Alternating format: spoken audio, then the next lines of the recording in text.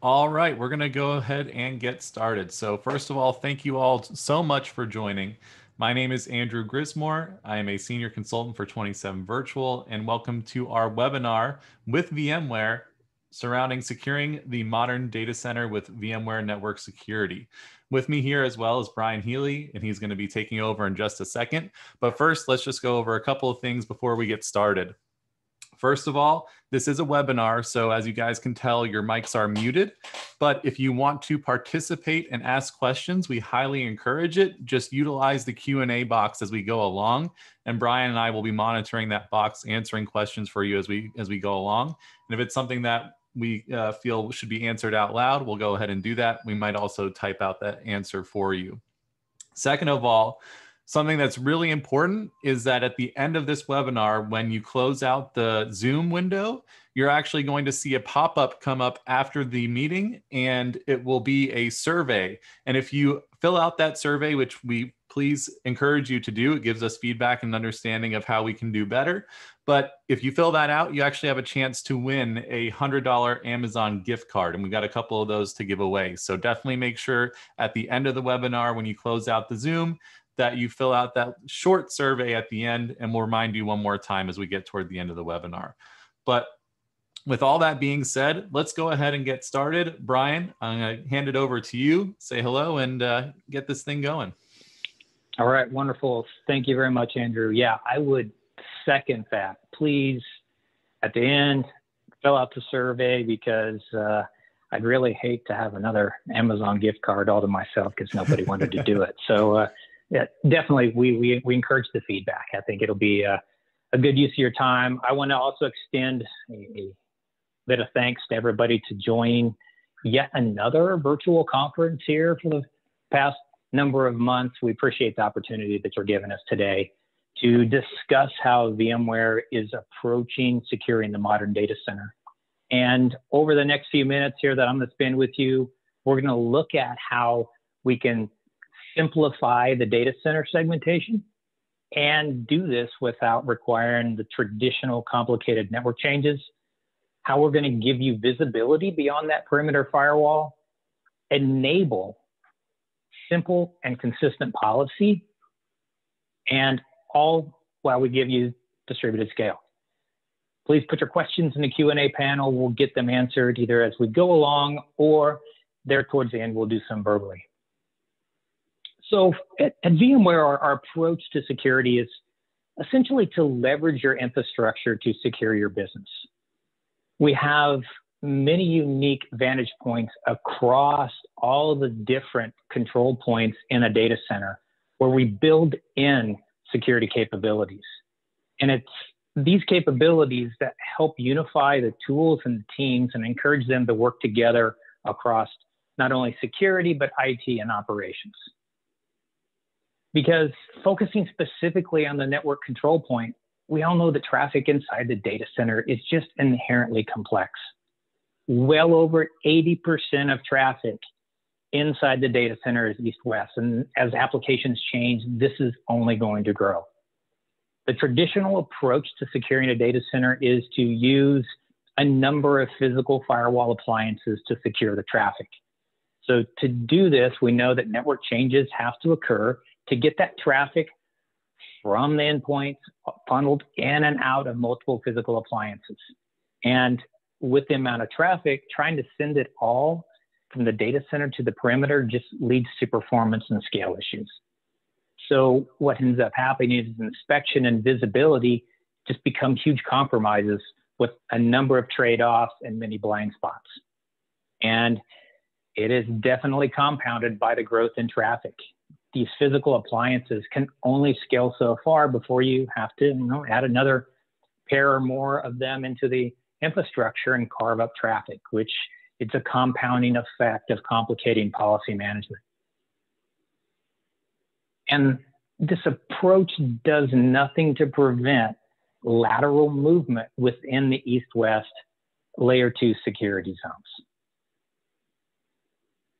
So at VMware, we're taking a different approach to solving these data center security challenges with our software-based approach to network security. First, we take the layer 7 stateful firewall and IPS functionality, and we distribute it in software throughout the data center. So in effect, each one of your workloads gets its own firewall and IPS. So we can do this in software without requiring any of those traditional complicated approaches. Our physical network changes don't have to occur. We don't require overlays. IPS doesn't require a number of network tap configurations to get traffic in and out for analysis. And traffic doesn't have to hairpin to any central location with all of those physical appliances. And you definitely don't need additional virtual machine firewalls with their own traffic complexities and cost deployed on each one of your hosts to do this. Once the distributed firewall and IPS are enabled, we give you simple policies you can manage from central location. And because we're in the hypervisor, we have access to all of that rich context and metadata for each one of those workloads that are running. So we can create policies based on this context and don't have to default back to relying upon policies by IP addresses. So for example, we can say that the workloads we've designated as our development workloads can't talk to production. Or if you've got compliance needs, maybe PCI cannot talk to non-PCI workloads. So as these workloads are created, they automatically get security policies applied. If for some reason these workloads move around the data center, maintenance events, and the like, the policies are going to follow those workloads. And just as important, when those workloads are decommissioned, you shut down a VM, application's done, we don't need it anymore. The policies are automatically removed. No one has to go out to a physical appliance and change or remove a firewall policy. So these distributed capabilities with the firewall and IPS enable a simple process to secure data center traffic. The first step, leverage the layer 7 stateful firewall capabilities to provide segmentation of traffic in your workloads. You can create simple segmentation zones. This gives you things like guardrails inside your data center and prevent the lateral movement that often occurs. Second, once you've done that, we can layer on IPS wherever it's needed to analyze traffic between workloads to look for that known bad that's out there. And third, when you're ready, we can add advanced threat prevention capabilities to detect and prevent those more sophisticated threats and anomalies, giving you visibility beyond the perimeter firewall.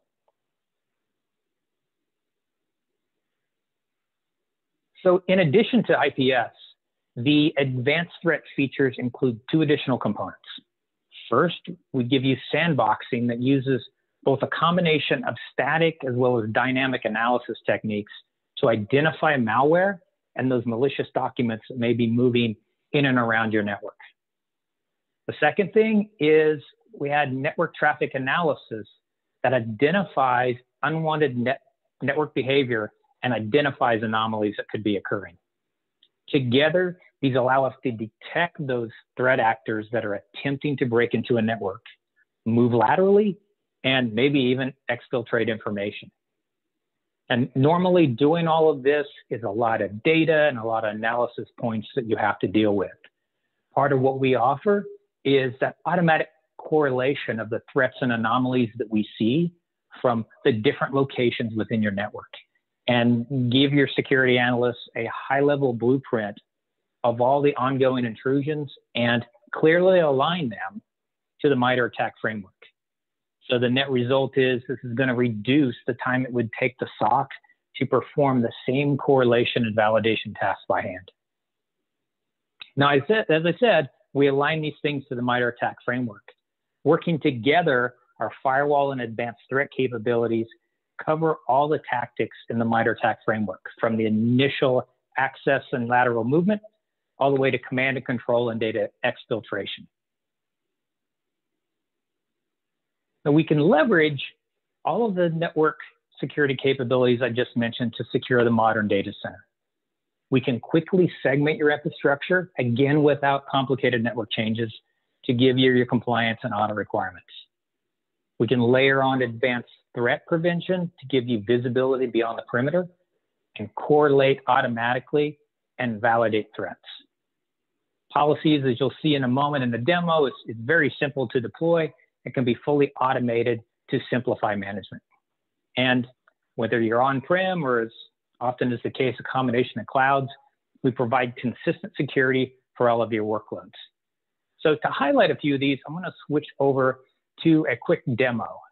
And this is going to walk through a number of the capabilities and features of NSX to help you quickly achieve segmentation and simplify the policy management, as I mentioned.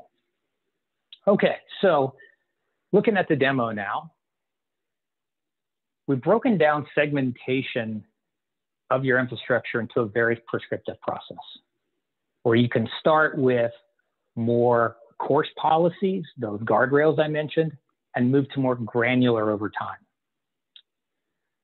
The first place to start for those quick wins in segmenting your data center and to definitely reduce the attack surface is to create coarse segmentation rules based on things like production, development, test, or maybe you've got zone 1, zone 2, tier 1, 2, 3, based on your current security posture. So we can leverage for these policies your existing VLANs and segments and not require you to go out and do things like changing IP addresses or subnets or move workloads around to accomplish this. So in this example, we are going to block our production and development workloads from talking. Now I'm highlighting a couple of different ways that we can approach this. The first is we can create a source that says our production workloads that are on our production segment, your existing segments, in VLANs, can be included automatically. For the workloads, I'm leveraging, if we dig in this a little bit, I'm leveraging that context that we get for all the VMs automatically, and I'm including all of the VMs with a name, a virtual machine name, that starts with prod. So we get that context from the hypervisor, it's exposed, we're able to quickly and simply make policies that leverage those capabilities. And it's very similar for our development side. So the layer 7 stateful firewall is fully distributed. Like I said, we're not adding on any additional VM firewalls. It's all distributed in the hypervisor, and every workload automatically gets its own firewall. And that firewall also sees each and every packet that goes in and out of a workload. This gives us an extremely unique position to leverage the context about the workload, where we can secure and simplify policy. Because we don't have to rely on the physical network or IP address, we can give you a very quick and easy segmentation tool.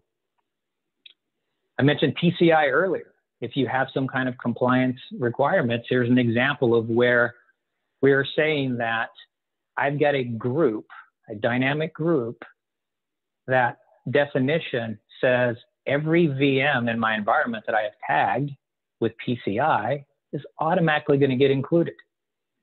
So I can expose that and now create just one policy that says I'm going to allow PCI to talk to PCI, regardless of where they are in the data center. And the subsequent policies applying to PCI say, we're not going to allow PCI to effectively talk to non-PCI workloads. Again, leveraging the context we talked about. So we're going to drop those packets as well. You could leverage another approach based on whatever guardrails or segmentations you require. This could be zone 1, zone 2, tier 1, tier 2, things of that nature. So at this point in the process, we've created a simple and powerful segmentation outcome, basically that step 1 I mentioned before. Now we can turn our attention, based on the requirements for more granular policy, to tighter controls around our applications. One such example that's becoming more and more common here in the past 7-8 months is more and more people working remotely. So we can create a policy for our remote workers that are using virtual desktops, it says that our virtual desktops cannot talk to another virtual desktop. So this policy, just one rule, would prevent the movement of malware in the network from an infected virtual desktop infrastructure. So this one, just like you saw with the PCI example, I'm taking and I'm leveraging the tags that we get. This could be a name. It could be a number of the capabilities that we get from the context of the VM and creating a policy that includes all of those automatically. So we can do this with a number of automation solutions that makes it simple to get the policies up and running. So as a VDI instance comes into existence, policies are automatically applied. And when they shut down that desktop and it goes away, the policies are removed. So for our application that our developers are coming in to access, we can go a step further and say that we want to create a policy that's going to allow our remote workers to connect to their development application. Here, I'm creating a policy that says if we have a user that comes in on a virtual desktop and they're part of an Active Directory group called Private Cloud Developers, we're going to allow them access to their development VMs, in this case, the web and DB. So we're effectively using identity firewalling to permit the right users to the correct workloads. And that's done with a fairly straightforward and simple policy. For the application that our developers are accessing, we can create a policy that covers all of their app tiers. In this case, I'm allowing anything coming in to the web tier over 80 and 443. I'm allowing the web to talk to database. Again, in the sample app, it's using 8443. This could be 3306 or any number of typical database ports. And then anything else that tries to access it directly, we're going to go ahead and drop. So we've provided the least amount of access possible using simple policies with dynamic groups, and this is going to significantly reduce the attack surface of this application. So one last thing I want to call out here is, again, because we see every packet in and out of our workloads, and we know the context of the workloads themselves, we make it easy to create an emergency policy in case some event happens that we need to control quickly. So this is that big red button you can push to create centrally and push out to the entire environment. This example is a simple one where we're blocking SMB v1 for something like a WannaCry attack. So we leverage, in this case, our layer 7 inspection engine to block this specific traffic with this rule. And I can go one step further. Again, back to the leveraging the context that we get from the workloads. I can create a group that says, if this VM has an operating system that starts with Windows, I want to apply it to this one, and not something like a Linux workload where this particular vulnerability would not apply to. So this gets us that step one of segmenting our network. We can go further kind of into step 2 to enhance our security posture by looking for attack attempts against vulnerable software. Again, that known bad that's out there. And this is where we can leverage the distributed IDS and IPS of NSX. And like the distributed firewall, it resides in the hypervisor and sees all of the traffic. Each workload can have it applied based on what is required for your security and compliance inside your company. So over here to the events dashboard, you can quickly see the activities that are occurring in the environment. And we can see there are some incidents down here that really we need to go check out and investigate. Here we see there is a specific event tied to a CVE. In this case, it looks like our Drupal server in development was attacked by a Drupal Geddon exploit. So we can see, based on this specific event, more of the context, again, that we can get within this distributed infrastructure. We can see the product that was affected.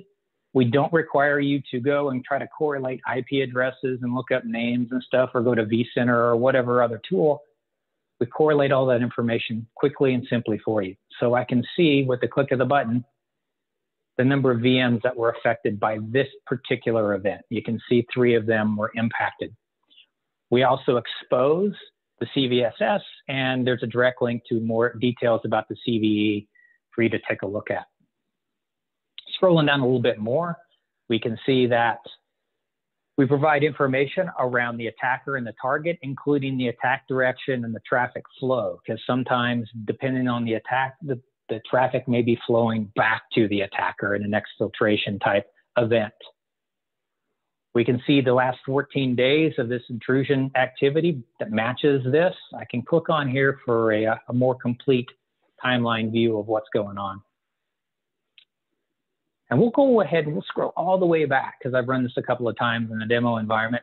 So we can see that way back we had this attacker or .150 endpoint reached out and tried to exploit a hole in the .101 workload.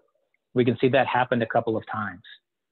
We can also see that 101, once it was compromised, then reached out laterally to 102 because they're on the same layer 2 network. And you can see that continues on and it tries to move laterally again to 201. So we didn't require any taps. We didn't require hairpin in the traffic. And we can see the movement inside that same layer 2 network that traditional appliances likely would have missed, giving you, again, visibility beyond the perimeter.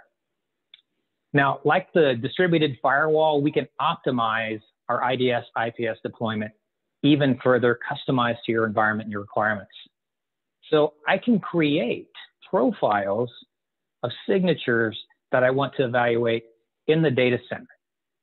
So here I've narrowed down, in this case, the latest one from just a couple of weeks ago. It was over 13,000 signatures that we downloaded. I've narrowed it down to 235 that'll be evaluated for my application servers. To do this, I can leverage the curated signature base that we get, and I can pick the products that I know are installed in my infrastructure today, and I can just narrow it down to that.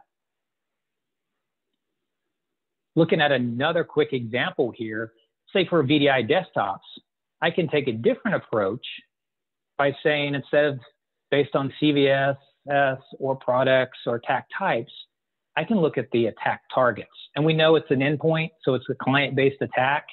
So here I'm just narrowing it down to things that affect client server and client endpoints. And this gets the total down to about 5,000. Once I've created these profiles of our curated signatures, I can then go and apply those to the relevant workloads that I want to evaluate. So in a couple of examples here, production and VDI, you can see I'm applying my database server signature profiles and app servers profiles to the same workload groups that we created before. So we don't require you to have effectively 2 separate things that you have to manage. We can leverage the same grouping, the same context. And same thing on our VDI. My VDI signature profile is only going to be applied and evaluated against those. So you see those profiles I created are applied to the same firewall groups we used earlier. And if I want to switch to prevent, I can make that change to the rule. And then I can go into the specific signatures within the profile to set the prevent actions to either drop or reject as appropriate. For example, we're not going to automatically flip everything, all 5,000 signatures of VDI to prevent. There's some ones that are already baked in that are set to standard recommended approaches. You can go in and override based on those capabilities that you need and what's preferred for you. So you have that granular control. So that was a quick walkthrough of how you can achieve segmentation with simplified and distributed policies and get greater visibility. I'm going to switch back over here and hand it back to Andrew.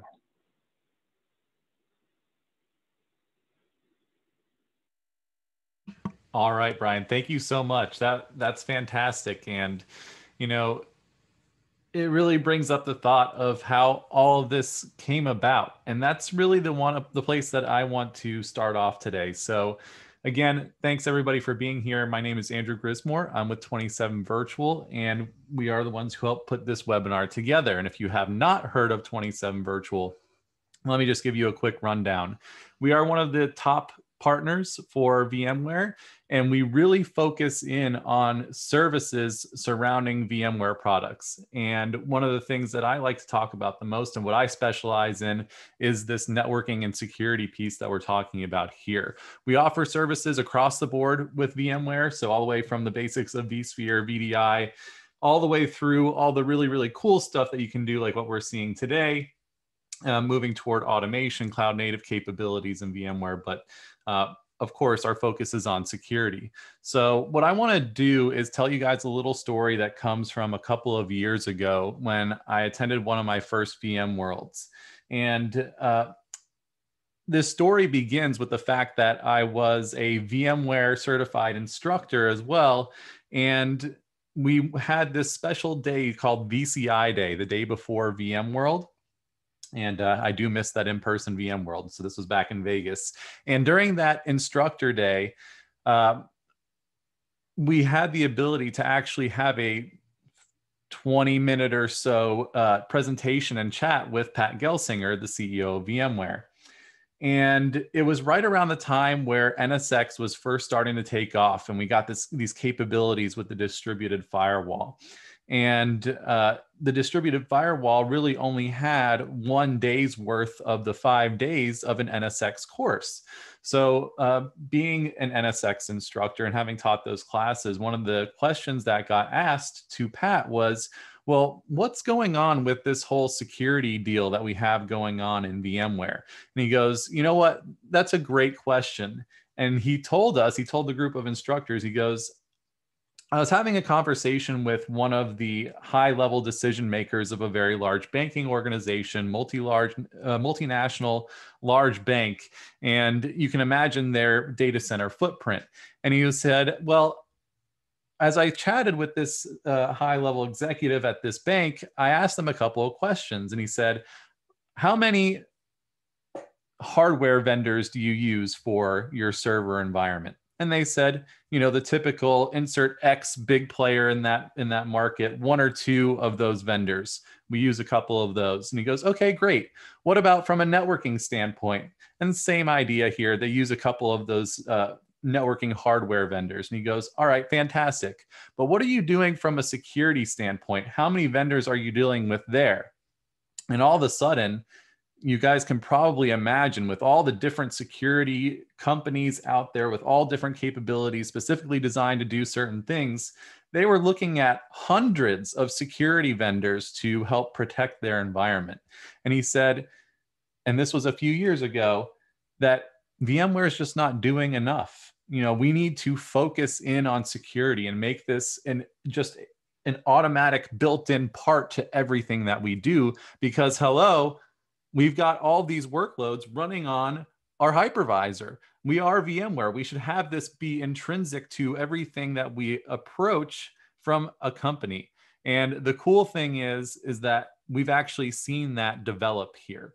And so I've been able to watch it as a partner from the outside looking in. And we've all seen each year at VMworld the announcements and the additional capabilities that we get from a security standpoint. And now we see things like the role that Brian has, security specific roles within VMware. And that's where all this comes about. The cool thing is that I got to, again, become a part of 27 Virtual as a consultant, as a partner, and actually start implementing these security solutions, starting with the very basics of NSX-V back in the day when it first came out, from the very beginning. So we as 27 Virtual have had experience with this from the start, and we are the ones that are going to be able to come in and help you guys figure out how to take all that really cool stuff that Brian just showed off and make it applicable and tailored to your environment. So what we're seeing here as we move into this slide is, you know, you may be starting at a place where your tooling and technology is somewhat antiquated in that you're still using, let's say, physical firewalling or operating system level firewalling to control your traffic. And at that point, it can become really difficult to do anything that you just saw, because you need that additional capability where we don't care about the network, we care more about application functionality, like we just saw. So we want to make sure that you have the tools and technology like the security capabilities from VMware that we just saw. We want to make sure that you understand how to implement this. And the way that I like to talk about the way that VMware has approached security is that we finally get to treat our virtual workloads like virtual workloads for the first time. We're not going to use our physical firewalls that were made and built for controlling traffic to and from physical machines, or same when it comes to trying to deal with individual tools or operating system level tools. Those were built and made for physical servers to use.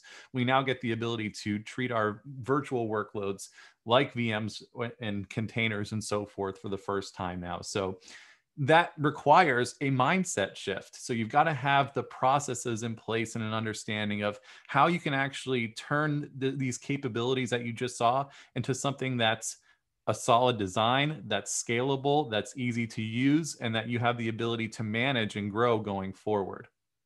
And then the last piece of this is making sure that the teams are arranged in a way where you're going to be able to continue to take advantage of that technology and process that we help you put in place. Because unfortunately, in the past, we've come into customers that have tried to use the distributed firewall capabilities that you saw, or evolve it and grow those capabilities.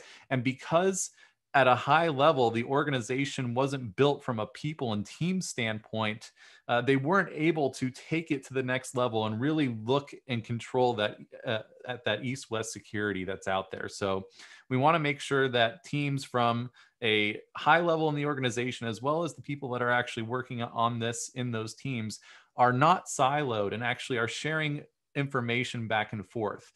And what you'll see is that the more layers of virtualization that you put in, the more blended those roles start to become. And what we don't want to see is playing hot potato with who's going to enforce these rules, who's going to do the traffic discovery. We want it to be seamless as a part of that technology and the processes. So 3 really important pieces that we can help you build out this security solution with. So that's what we want to move to, is that end state where you're actually securing. You can do it with speed and scalability, and everyone has an understanding of what's actually being accomplished with this. Because if you're going to do something like dynamically group workloads or utilize tags, it's got to become a part of the culture of how you actually utilize the infrastructure. And what that leads to is being able to say, well, we can secure our workloads faster. We can make this a part of our automation processes and really move that entire mindset forward into increasing capabilities of the business itself.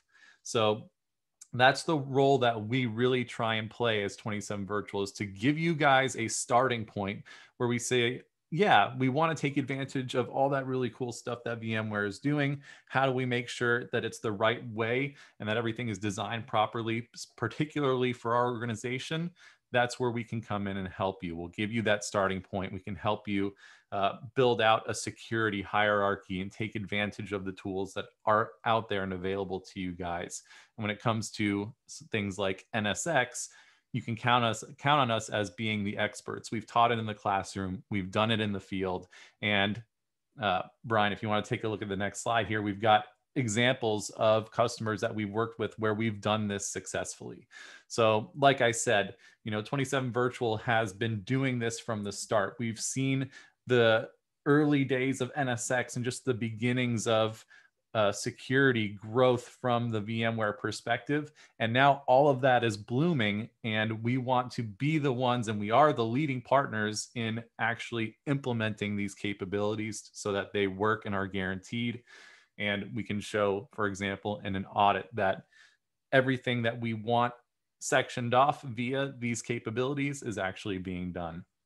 So just one quick example of that in the real world is one of our customers. Again, this was in those early stages from a security standpoint, is Consulate Healthcare, where we actually went in And they said to us, hey, we know that VMware has these security capabilities. We have workloads out there that we literally cannot get rid of for legal reasons. There's sensitive patient information associated with these workloads, but they're sitting on really old virtual machines and antiquated operating systems. And we need a way to really lock them down and section them off from everything else.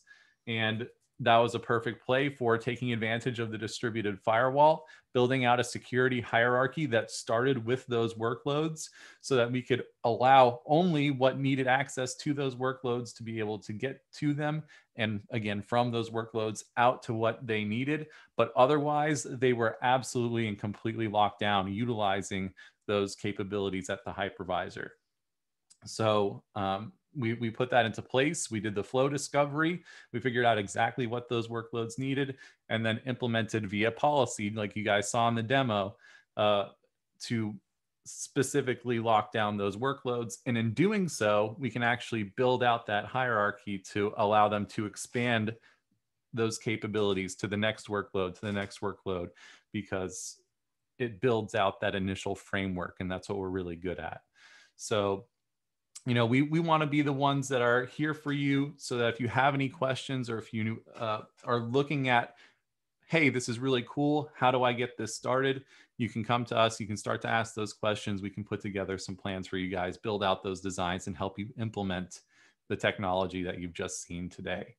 So I think what we can do now is actually open it up a little bit for some question and answer. But before we do, I just want to let you know that if you do want to get in contact with 27 Virtual, that we can do those networking and security assessments. So we have tools that can allow us to get a feel for what's going on in your network and give us a better idea of what the flows are that you have, so that we can start to build out that initial plan.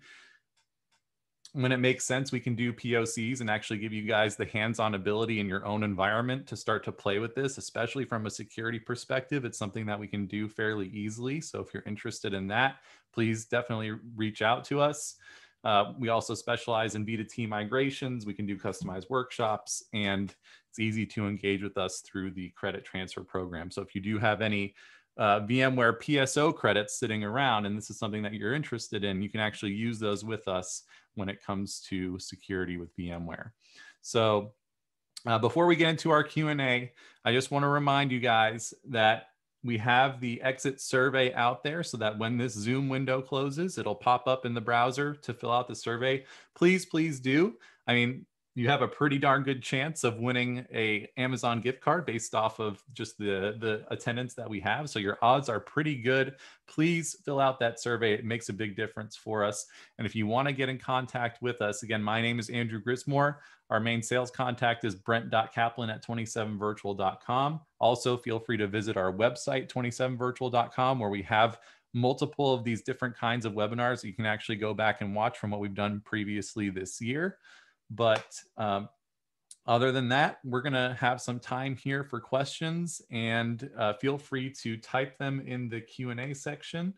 And if it makes sense, I can start to unmute some mics so that we can have a little bit more interaction here.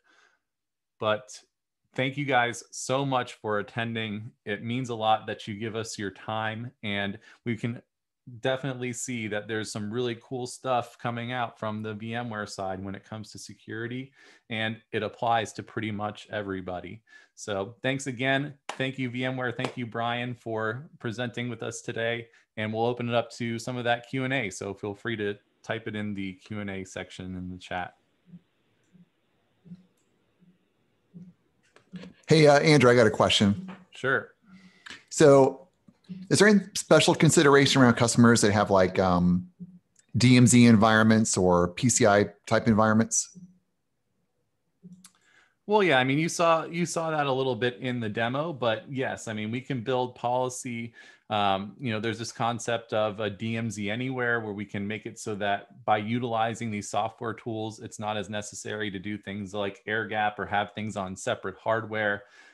You can actually prove and audit the fact that the capabilities that are provided by VMware in the context that you saw in the demo actually provide everything that you need from a DMZ logical separation standpoint or a PCI logical segmentation. You can do all of that utilizing the capabilities that we saw in the demo today.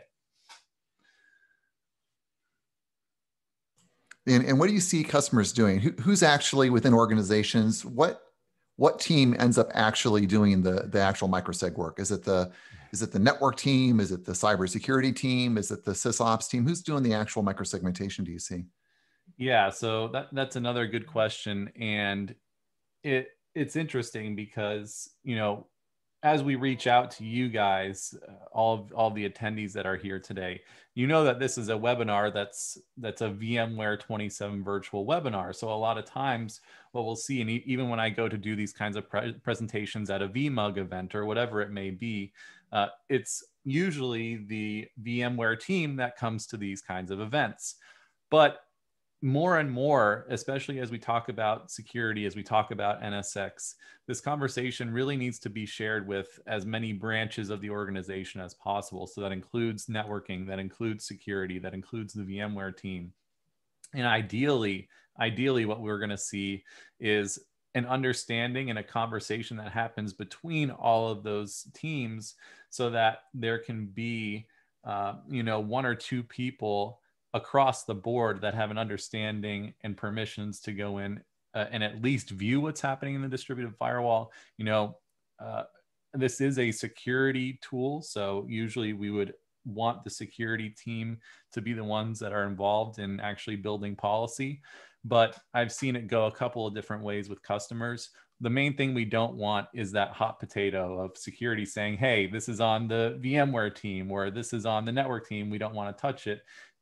That misunderstanding can go away as long as you take the time to really learn what the capabilities are and have crosstalk among your teams to allow for successful implementation. And then we get the team selected to do the work. And then how do we make it easy for teams to implement the solution? What's the magic button to make it so that it's something you can do pretty easily? Like how do they implement it? The biggest key is just going to be understanding and having visibility into the flows of your environment. And, you already saw some of that in the demo, but there's additional tools out there like vRealize Network Insight that give you a really solid idea and foundation of what traffic is actually out there, and an understanding for anybody to log into that tool and get a feel for what's actually happening, how rules are being implemented, what workloads are affected by those rules, and where those rules come from in accordance with the flows that were originally viewed. So the more visibility you can have and the better understanding everyone can have of what you're trying to accomplish is going to make the use of this much more successful. I mean, what I can tell you guys is that from going around the United States talking about vRealize Network Insight and talking about security from its infancy, is that without the tooling that you get from the vRNI, from the hypervisor capabilities of firewalling, and now the IDS IPS capabilities that we get in from the VMware side, trying to accomplish securing your east-west traffic flows so that you can minimize the attack scope and stop that lateral spread is incredibly difficult with the traditional firewalling tools. So it just takes that moment of, we're going to do things a little bit differently. We're going to focus on the functionality of the application itself and what it needs, and then use the capabilities and tools that are provided by VMware to actually implement that segmentation east-west.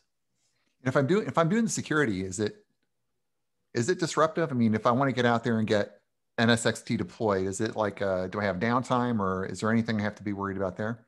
Yeah, so that's one of the things that, it's one of the reasons that a lot of customers will come to us, is just how to get this started. So we looked at some of the capabilities within NSX-T, and there are, thoughts and concerns about what's going on with the NVDS or the normalized VDS. What are some decisions in terms of what we have to do in order to get workloads secured. And you know, there are some steps involved in that. It's not anything crazy difficult, but it is something that you want to get right the first time. So, you know, there are some considerations as to what it takes to get this started, but it's nothing, nothing too bad. Yeah, I'll jump in as well, guys. Here from a pure play NSX-T security point of view, as I mentioned early on in my presentation, the requirement of deploying overlays isn't there. We have the ability to consume and purchase just security capabilities, meaning you can leverage your existing VLAN infrastructure. So as Andrew says, the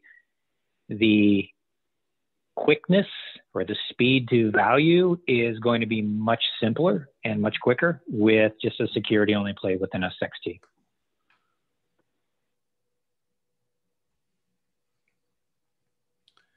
Yep, keep those questions coming in the question and answer section, and we'll read them out. And I think we've got a couple others here that have come in. I'll just read one of them here. All of my NSX-V distributed firewall rules can be migrated smoothly with NSX-T migration. Any special considerations? You wanna take that one there, Andrew? Yeah, I'll feel free to take that one. Yeah, so that's an interesting question, and the answer to that is it depends. So it depends on exactly how you have your membership set up for your distributed firewall groups in NSX-V. I did mention that 27 Virtual, we actually have a specific group of people that we like to call our NSX-V to T migration task force. And we specialize in helping customers get moved to NSX-T. So it just depends on what exactly you're doing with your NSX-V rules. A lot of it is compatible and can be migrated directly over. Some of it you can't do in T, or it just looks a little bit different. So you might have to shift it around just a tad to make it look like what you had in NSX-V. And then it's important to remember, if you're doing any identity firewall rules, that you get those converted over in your NSX-T environment as well. So that's a really good question. And we are one of the partners that's going to help a lot of NSX-V current customers get moved over to NSX-T. So if you have any questions about V to T migrations, feel free to get in contact with us, and we'd be happy to talk it over with you and just get a feel for what you've got going on, so we can give you guys a better idea of where to go from here. I know there's a lot of questions surrounding it, so we're happy to just have that initial conversation with you. And it might be an answer that's as simple as, yeah, you can use the converter tool. Everything you've got looks good and it's going to be no problem. And then some of the other answers will be, well, you're doing a lot of really cool, complex things. It's going to look a little bit different in T, and you're going to have XYZ consideration, and we can help you get that work done as well. But yeah, very good question, Malik. It's an interesting one. We just have to take a look at it and see what you've got. Absolutely. So one I'll take here about, am I correct that we're not ripping and replacing our traditional firewalls with NSX? I will say short answer is yeah, pretty much. So what we're not talking about here is going out and replacing your traditional perimeter firewalls, which are, allowing individuals access to, Facebook Messenger and being that demarc between the users and the internet. What we're talking about here is enhancing and improving your east-west segmentation within your data center. So for some customers that we work with, this may be that a combination of their existing internet perimeter firewalls and NSX to achieve a more robust solution for their data center. Or it could also be an enhancement to the perimeter and a removal of several layers of internal data center firewalls where, you've had these air gap zones that are all separated by physical firewalls within the data center. We can eliminate that cost and complexity by moving those rules, those traditional segmentation rules, down into the hypervisor, give you better visibility, and also to prevent that lateral movement that those traditional firewalls won't block. Yeah, excellent little distinguishing question there, Fernando. Thank you.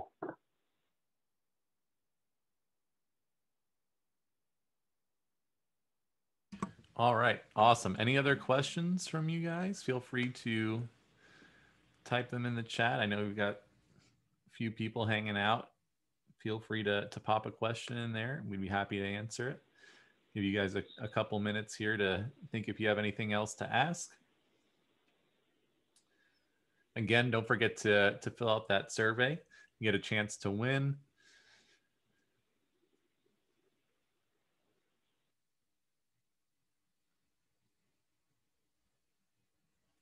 Give it one more minute or two here before we wrap up. Oh, I see another one popping in here. Brian, you want to talk about this one?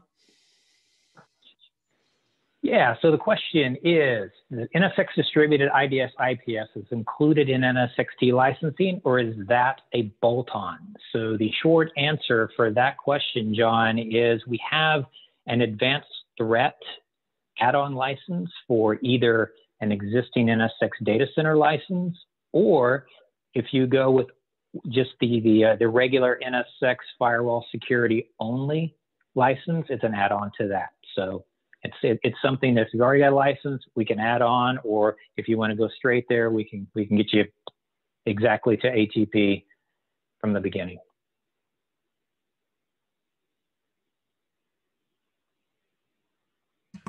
Awesome. And then we have Matt asking, what are some of the newest features with 3.1? And maybe Brian, you can give us a little bit of insight as to, you know, what's in the works as we go to some of these newer versions. What are we looking for? What's coming? Any peeps to the future you could give us? Yeah, so high level, I'll hit a couple of the high points of 3.1. So it added the IPS capability, the prevention capability to IDS that we already had in 3.0. We had some NSX federation enhancements and some additional networking capabilities that were enhanced around things like multicast and some overlay enhancements. So I would definitely suggest go out there, take a peek at the release notes, but those were the some of the big items. I'll say that the security only consumption model was also introduced in 3.1 release. So if you want to do that, 3.1 is the vehicle to go do that. And then if we look ahead to kind of what things are going to look like, there'll be, you know, additional capabilities that are added on the network side. And then those advanced threat things that I mentioned around sandboxing, traffic analysis, you're going to start to see as we move forward in the future with those capabilities also becoming distributed and built into the hypervisor, you know, further enhancing the capability of the platform.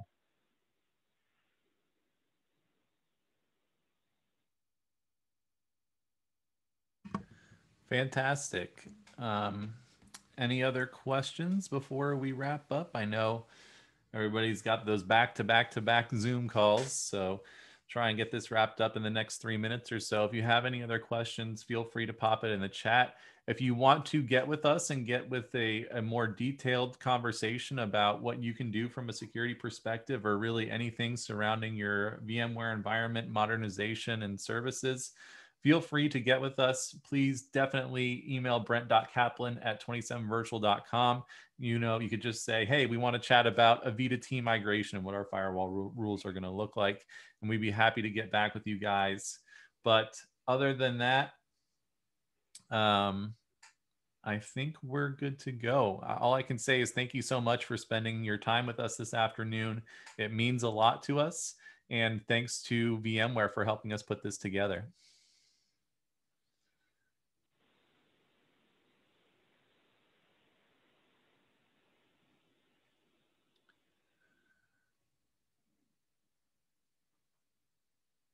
Of course. Thank you, everybody.